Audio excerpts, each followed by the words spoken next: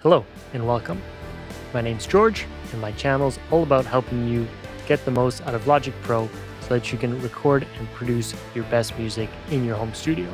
Today we're going to be looking at the Alchemy Synth plugin, which is a free plugin that comes bundled with Logic Pro. We'll take a look at how we can filter through all the different presets that are found in Alchemy, as well as how we can tweak those presets to our own liking.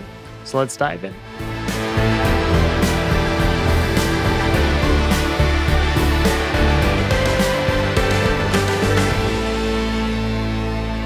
So I've got this track here that I'm working on, and I want to add a synth pad to this track. So I'm going to use Alchemy to do that. So the first thing we need to do is create a software instrument track. So we'll go up here to the plus button, and we'll make sure we select software instrument, and we'll go ahead and hit create. So that created our track here. I'll just drag this to the bottom for now, and I'll rename this to synth pad. And now let's go ahead and load Alchemy on this track. So we've got our track selected. We'll go over here to our channel strip, and under instrument, we'll click there. We'll go down to Alchemy and we'll select stereo. Just center this a bit. So this loads up Alchemy, and you can see here we have this kind of browser section. And we've got a few different windows that we can look at. We've got the simple window, which just gets rid of the browser and just gives us this bottom portion. And then we have this advanced tab, which this is where we can really dive in and tweak every single aspect of the sound. I'm going to go back to the browser tab, and you'll notice on the right over here, here's where we have all our presets. And you'll notice at the very top here, it says we have 3,459 presets. So that's a lot of presets to go through just to find a synth pad. So one way we can get to our desired sound quicker is using the browser here.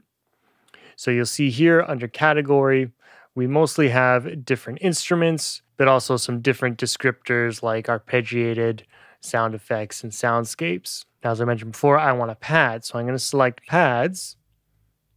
And then now you'll see we've automatically gone down to 606 presets, which is still quite a few. So I'm going to make a few more selections in the browser to narrow this down a little bit more.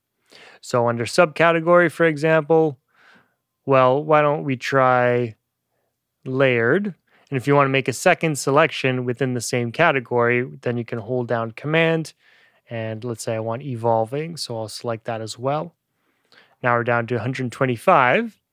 And now under genre, I'm just going to select ambient. And under timbre, let's say I'm going to select clean and organic. So again, holding down Command, and warm. So now we're all the way down to just 4 presets. So let's have a listen to some of those.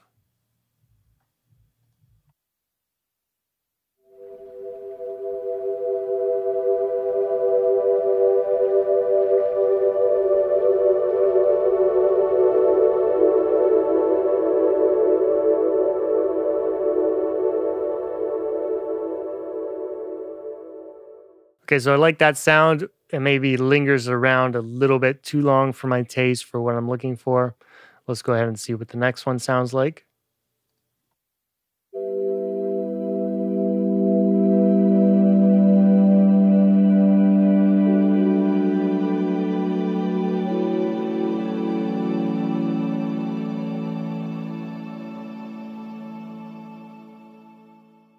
I like that one quite a bit as well. Let's move on to the next one.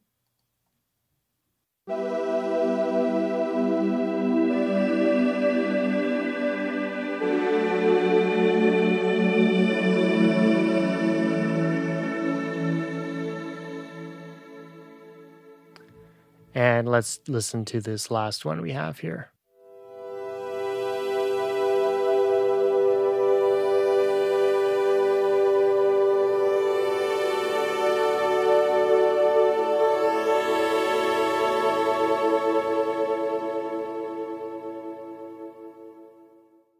Okay, so out of those four, I think I like this last one the best. Now, there's a few things we can do to tweak this sound to make it more our own.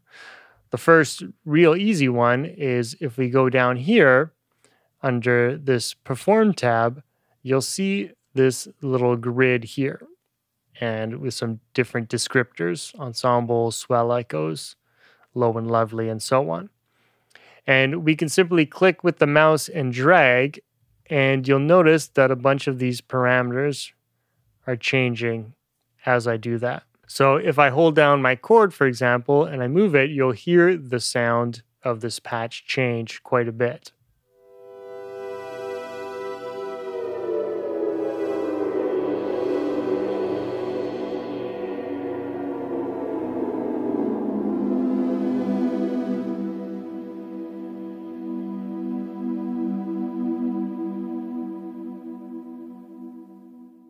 So that's a quick and easy way to change the sound of the preset, simply by changing where you place this on this little pad here. And another cool trick you can do is actually just automate this so that it moves while you're playing a chord too. So that can make your synth sound change over time. I kind of like just the basic ensemble that we started with, so I'm just going to go back to that for now. Now this sounds similar to the other ones. It lingers around quite a bit once I take my hands off the keyboard. So I'm going to tweak that a little bit so that the sound doesn't linger on as long. Now there's two things that are contributing to this. There's the release of the synth itself, and then there's also some effects on this patch. So let's start by looking at the effects. And the effects are found right here under this tab. So we can click on that. And we can see there's a delay and there's an acoustic reverb. So if I just play the sound quickly as is, I'm going to play my chord and then take my hand off.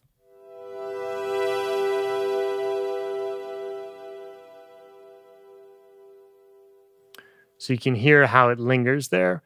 And if I turn off the delay, just by clicking the on button, and now it's shaded, so I've turned off my delay and my acoustic reverb, we can see what that does. So that sounds quite a bit shorter now. So let's start with just the reverb, and we can scroll over here and we can see our reverb here. And so with just the reverb on, it sounds like this.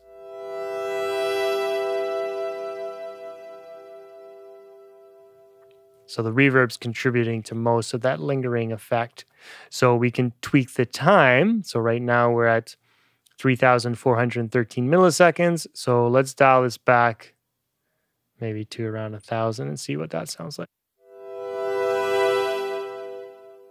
So that's a little bit shorter. I'm kind of liking that. Now let's go back and turn on the delay, and we'll see how that contributes to things as well.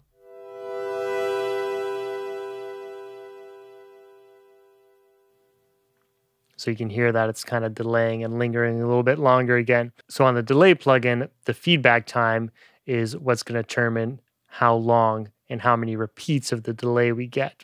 So we're at 50%. So why don't we just cut that in half? So let's say 25%. And there's two different settings, one for the left channel and one for the right. So we'll bring that down here as well. And let's see how that sounds now.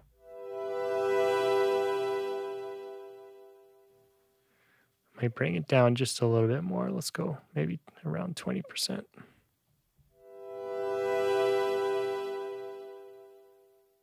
Cool. So that's a little overview of the effects. So you can tweak any of these. The other one that we have on right now is in EQ in the middle here. And we could even add a fourth one if we wanted to. So you have all these different effects built right into the plugin. And the third tab that we haven't looked at is this ARP tab. So this is an arpeggiator. So right now it's off.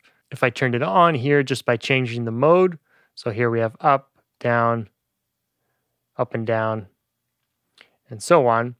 So now if I hold my chord, it's actually going to break it up and play it as an arpeggio.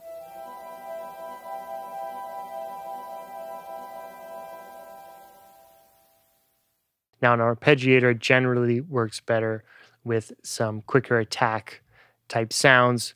So this is a little bit longer attack, so the notes are kind of blending into each other, but hopefully you can hear that a little bit, how it's singular notes rather than just one held chord. I'm going to go back to turning this off, and we'll go back to our perform here. Now, as I mentioned earlier, the other thing we want to take a look at is if we want to change the attack and release of the sound itself. So that would happen over here. You can see we have attack and release, decay, and sustain.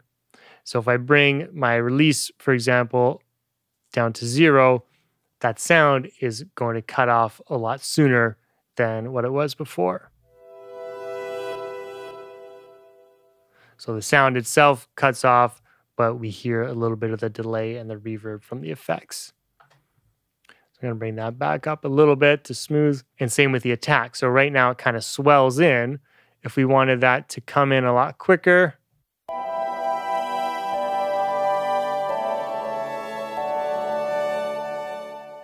we can do that. And that would help if you're using that arpeggiator. Since I'm going to be using this sound as a pad, I want it to kind of swell in a little bit. So I'm going to bring that attack back up. Maybe even a little bit more.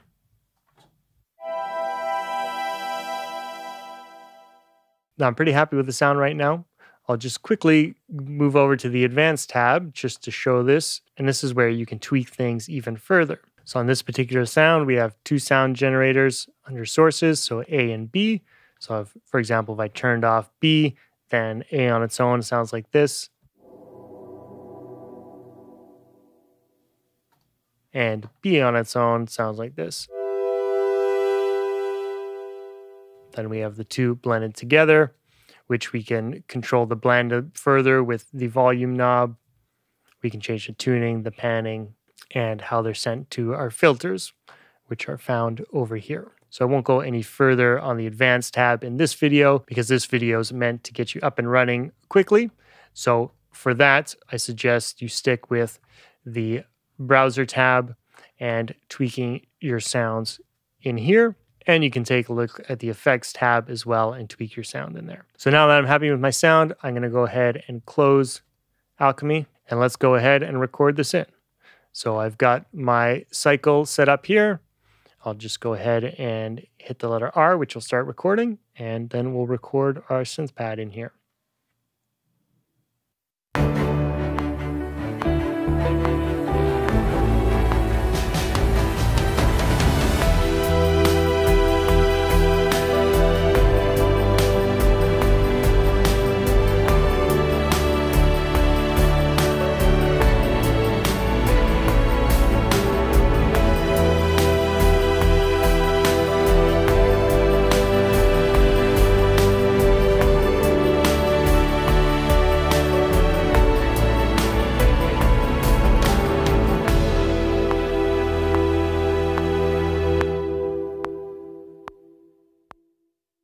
So there we go. So I hope this video can help you get started using Alchemy and start adding some of these synth sounds into your own compositions. If you have any questions, feel free to leave those in the comments. And if you want to improve your workflow in Logic Pro, don't forget to download my free Logic Pro hotkey cheat sheet by following the link in the description below.